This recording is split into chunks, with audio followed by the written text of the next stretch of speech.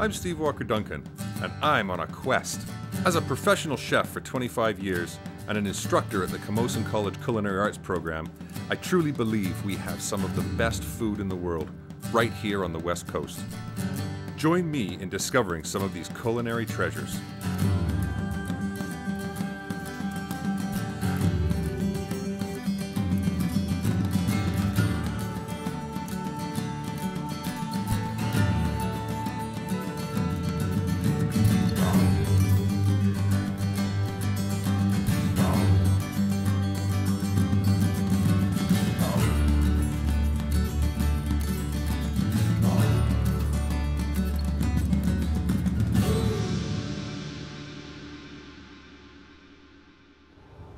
I'm standing aboard BC Ferry's Northern Adventure, and over there is our destination this week, Haida Gwaii. Formerly known as the Queen Charlottes, these islands, 100 kilometers from the mainland, are one of the remotest places in BC, and the ferry across the often stormy waters of Hecate Strait provides a vital year-round link. See a lot of variety of sea conditions. In the wintertime it's quite rough. The interesting point of it is going through the islands before you get into the Hecate Strait, and the wildlife. You see a lot of whales, a lot of dolphins en route. The islands are the traditional home of the Haida Nation, who thrived here for thousands of years until the arrival of smallpox and other diseases that devastated the local population. At one time our population had been estimated anywhere from 30,000 people here on Haida Gwaii before contact to eventually to less than 600 people after smallpox. So we've really been through a lot, and we've just been surviving and rebuilding and reclaiming our culture, and this is just a step along the way to getting back to where we once were. Today, the rich culture of the Haida is celebrated in the superb new Heritage Centre in Skidegate. We're not a traditional museum. We are a museum and cultural center, which means that we're also, we're telling the story of our past, our present, but also our future. So really what we are is showing the living culture. There are no large towns on Haida Gwaii, only small communities like Queen Charlotte City, the administrative center for the islands. Recently, the southern part of the archipelago became the Guaianas National Park. Nearly 1,500 square kilometers of pristine wilderness. It contains the remains of many historical Haida villages, including the UNESCO World Heritage Site at Ninstance. Although it is only accessible by boat or seaplane, it is well worth the effort to visit these hauntingly beautiful sites and to experience the awesome wilderness. The easiest way to do this is with a local adventure company like Moresby Explorers. We've still got some river valleys, we've got some stands of old growth, we've got rugged, beautiful mountain peaks, and we've got lots of little islands to hop around on. So this is a unique place, and with the beauty around us and the access that we're capable of, a lot of people come back saying, you know, this is a high point for me. Like, I've never done anything like this. This is the kind of thing I hear back, right? So. Although remote, these islands were able to support a large population. The elders would say, you know, once the tide is out, the table is set. And I think that's still the case for many people today. And the food, basically, the rich resource and abundance that Haida Gwaii has provided for us, which we're so thankful for. And a lot of our ceremony and songs are just thanking the Creator for the abundance that we've received and how lucky we are to be here.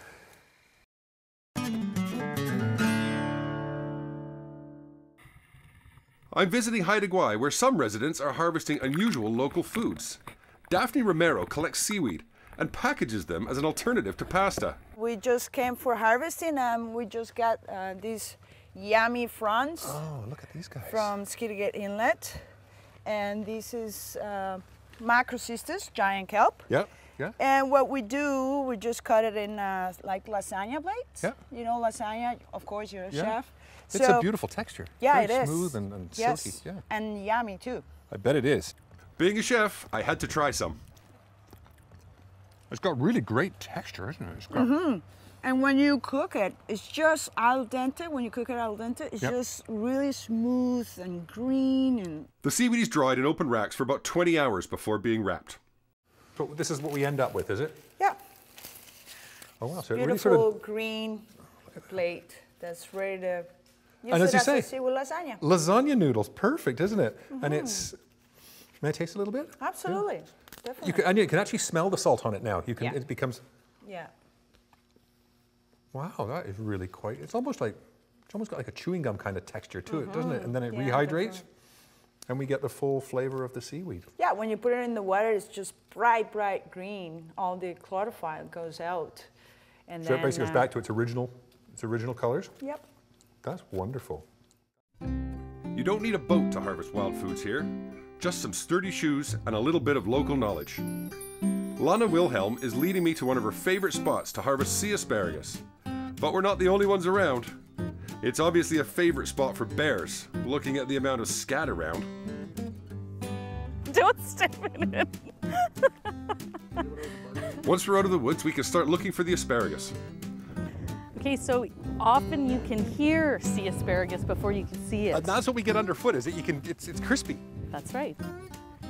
To pick seaweed, to pick sea asparagus in BC, you need a license. You have to hand harvest. I couldn't come out here, much as I wish to many times, with a push lawnmower. Mow it all up and into mow a it all bag and down. away you go. It's all by hand, Okay. and as a way to pick it properly, you never want to go too far down on the stalk. Yeah. You always want to go a couple of inches up, a nice clean cut with your clean new scissors. So what can we do with it once we've got our sea asparagus? Because of course it is relatively salty. You can have it raw, you can have it steamed or blanched, and that's exactly what most people do with it. Myself, I really like it pickled, and there is a booming underground pickling sea asparagus industry happening on island.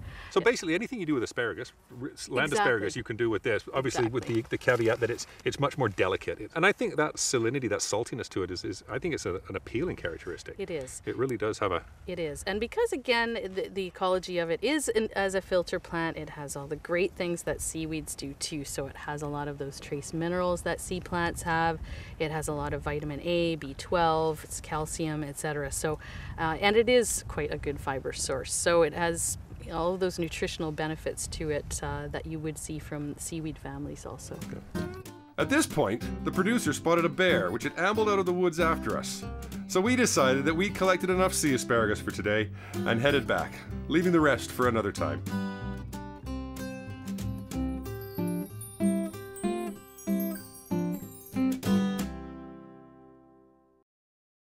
It's the next day, and I'm heading for the northern tip of the islands with Andrew Merrilees of Haida Gwaii Discovery Tours. He's taking me to North Beach to try crabbing. But on the way, he insisted we have to stop for a cinnamon bun at the Moon over Naikun Bakery, which is completely off the grid. Meredith, the gal that owns this place, is an ingenious person. She has solar panels up 100 feet up that tree, which gives me electricity for light and music. The water is a huge tank up on the hill, and it's gravity feed, and the fridge and the stove and the hot water are propane. Wow. So we're And you're fine with really it. just sort of on this one track road out to the North Beach, and you get a lot of, I guess you get a lot of people stopping in for your famous cinnamons. Location. Yeah, yeah, yeah, right. And this is, I mean, these are the finished ones. These look awesome. Right. And this is the beginning. This is the beginning process. Yeah, So you just a standard sort of yeast dough. Yep, Of course, the secret of a cinnamon bun is the butter and the cinnamon and the sugar, isn't it? absolutely. Don't tell anybody. So we're rolling it out. You roll it out quite thin. Quite thin, so you yes. get lots of layers. Yeah, exactly. Yeah. See, you know that secret already. Cinnamon and brown sugar. Cinnamon and brown sugar. Oh, Lots of it. lots and lots of it. So you do put raisins in them. Oh, absolutely. Yes. And then the rolling process. Roll it up gently, not too tight. So how many of these do you make a day? Andrew made me make 120 the other day.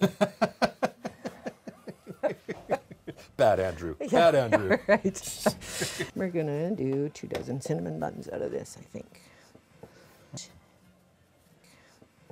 Okay, and we're gonna sit this on top of So how long do you let those proof for? half an hour. Oh, they're not very long then. No, not very long. And here we have the finished product. Look at that. Isn't that beautiful? And Wendy kind of gave me a knife and fork here, but as I say, I'm a bit of a purist when it comes to Okay. cinnamon buns. And you have to unroll them. That's the whole reason. Oh. So just find the end and then just, there we go. That's the way they do it in the big city, That's I the guess, eh?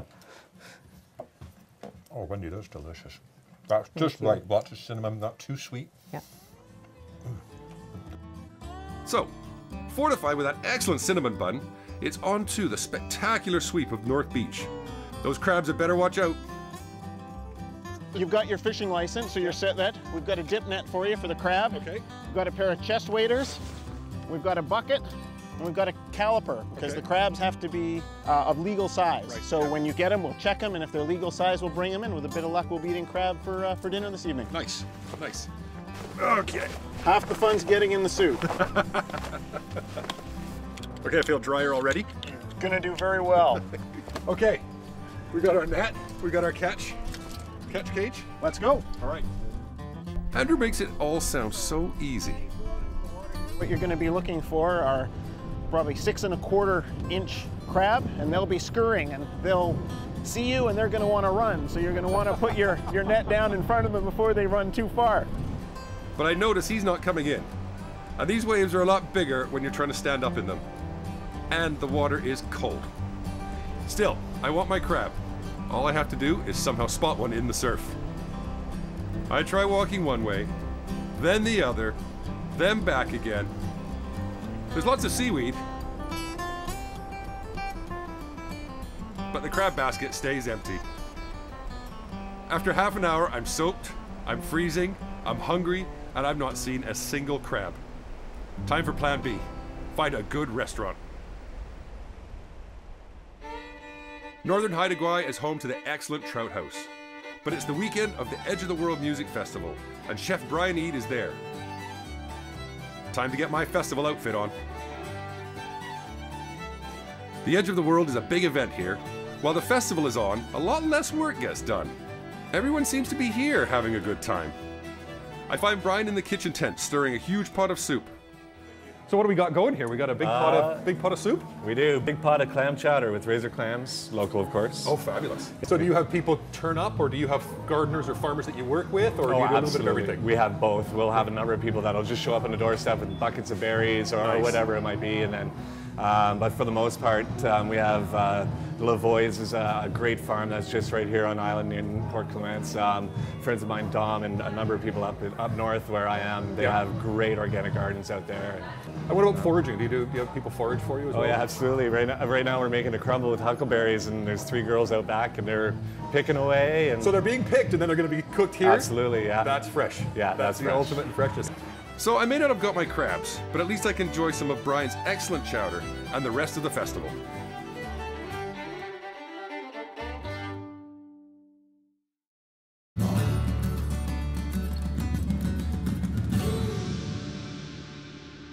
Well, we're back from the wilds of Haida Gwaii, and I'm delighted to welcome Gloria Makarenko into the studio with us this afternoon. And I'm delighted to be here, Steve. Thank you so much. And I understand you're from the Great North as well, yourself? I grew up in Prince Rupert, which is a wonderful city. It is a great, great town to grow up in. I went all the way through school there.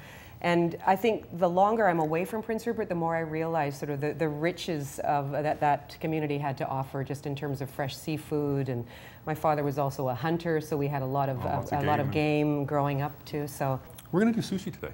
Okay. Nice fresh. We've got some fresh chanterelles from the Haida Gwaii. Now these ones are these are dried, so you can get these any time of the year. Just rehydrate them in a little bit of warm water, 20 to 30 minutes, and they're back to almost perfect. So we're going to do a vegetarian sushi with the mushrooms. We've got some peppers and some onions. We're going to do some clams and salmon sushi. I've never made sushi. I love sushi. I've never, ever We're made going to it. make you an expert. Well, what we're going to do, I've done the rice already because that takes a while. This is a sushi rice, okay, short grain rice, so it's very starchy, which makes it stick together. Sushi. And nothing else? You don't put vinegar in it or any... You answered my next question.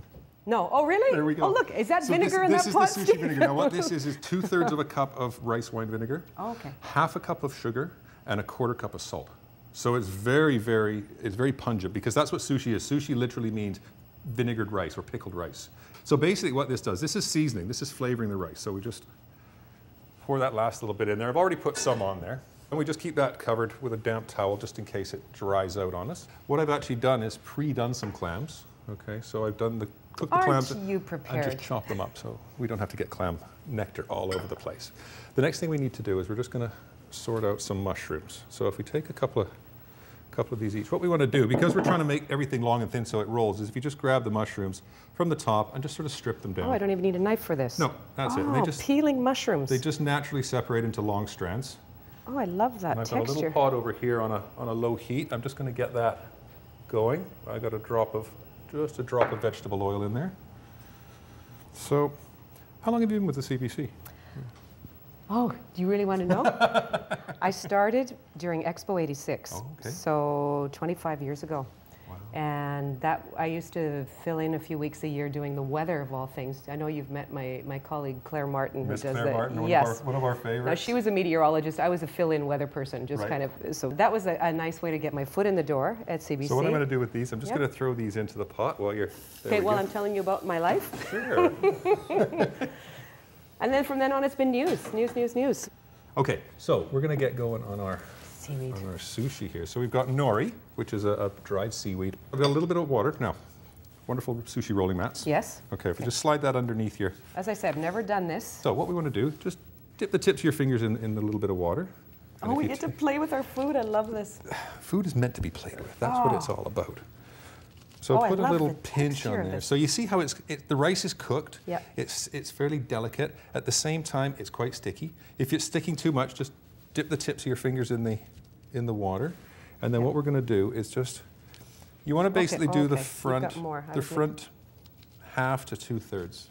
We just need to spread yours out a little bit. Just bring it to the back a little bit more. And then what I'm going to do is I'll just take a little bit of the clam here. I'll pass that over to you. Now you're spreading it out a little bit there too. Yeah, we're going to spread it out, because what we're going to do is we're going to put a piece of salmon in here next. Okay. So this is, of course, sushi grade salmon. It means they've frozen it to very, very low temperature so that any sort of bacteria and whatnot has been killed. Here comes the technical bit. Are you ready?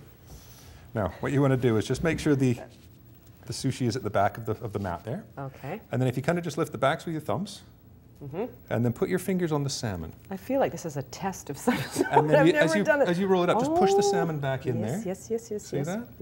And then once you get it tucked in, then you take the whole mat and just drop the front, and then you can just bring that in, squeeze it. You've been practicing. I got some. So what do I do with these little extra grains of rice that end up over here? If you just use your mat as a little bit of a bulldozer, just sort of go past them and then slide them back. Oh. Isn't this fun? There we go. I can't believe we've never done this before. Kids love to do this. They really, of course they pick it up like that.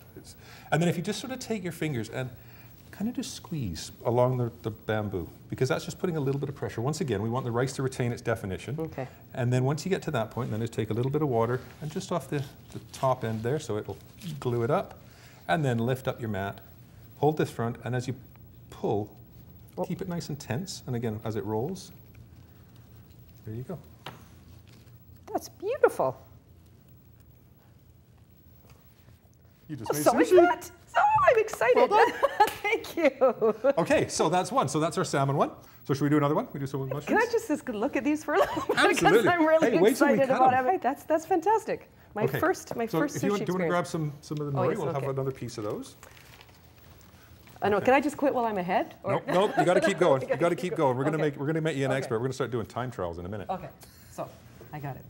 This is going to be a vegetarian one. Okay. So a little bit of just sliced up green onion, a little bit of sliced up red pepper for some color. Nice job on the onion. So we can just make do the same sort of thing. Okay. Just slide these along in a nice straight line. So colorful. I love this green and red. And that's the beauty of this kind of sushi, is that it's so fresh and light. And then a few of the chanterelles, and we just line them up. So we'll do the same again. Just use your thumbs at the back, and then use your other fingers just to kind of hold the filling in place. Bring the whole thing over. There you go. Well done. Look at that. Look at that. This is so fun. They're beautiful. Cool. Okay, do you want to see another? Do you want to see a different way? Yes. Okay, you want to do an outside in? Outside in, yes. Okay, so we're going to do pretty much the same thing. Okay, did you take more rice for that one? A little bit more for this one, just to. You're going right out to the edges. Yeah, that's we're going to cover the whole thing. I'm just trying to. Okay. So then what we're going to do is we're going to just take the whole sheet and flip it over. You made it a little bit more squishy on that one. Just a little bit, just a touch. And then this one, I think this one will do something a little bit different. We'll do salmon. Squishy. Squishy, that's a technical term. we use that at the college all the time. Okay, and this time I'm going to put a little pepper in. A little bit of our pepper with green the onions. salmon and green onion. And then we do exactly the same thing. Just ring that right up. And this one we're just going to with the bamboo as well. With the bamboo as well, yeah. Now this one you do want to kind of make sure that your sushi is exposed there, so that it's going to stick to the seaweed. That's it. Use your little bulldozer technique to pull that one in. There you go, and you're almost done. And then just do the same as before, all the way around. Now this one you do want to really sort of just put a little bit of pressure on it. Make sure that's nice and compact, because. Oh. I'm delighting and amazing You're pleased myself with it. You're here, pleased with Steve. that, aren't you? Look at that. There we Well, go. that is fantastic. So now the fun part. Now we get to cut it and eat it. So now the only thing you want to make sure just the tip here is just to take your knife, make sure it's wet, because otherwise the rice It'll will stick to it just like That's it right. does to your fingers. Okay. That's right. So just wet the knife a little bit. Okay. And then as thick as you want. I mean, I usually do about an inch thick. Okay. Yeah. And then just let the knife slide through. Okay, so slide There we go. it through. Oh, That's look at that. fantastic. Gloria, we'll make a sushi chef out of you yet. Arigato. I gotta get that. Hi. Can we do that too? Absolutely. I think we have to bow after this, don't we? Definitely. So what do we think? Fantastic. I'm going to try one of your salmon and clam ones because they just look delicious. Okay, I'm gonna go for the outside in one. Gloria? Cheers. A pleasure. Thank you.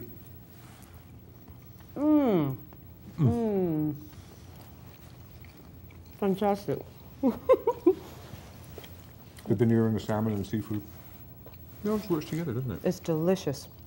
And I've got to work a little bit on the aesthetics, but you know what? That'll Hey, come. Practice makes perfect. That'll come. Thanks so much. No problem, Gloria. Thank you so much. And those are some of the flavors of the Haida Gwaii. If you're cooking with fish and you really don't like that fishy smell in your kitchen, an easy and quick way to get rid of it, plain white distilled vinegar, put about half a cup in a bowl or a small dish, leave that on your kitchen counter overnight, and the next morning you'll come up and your kitchen will smell fresh and beautiful.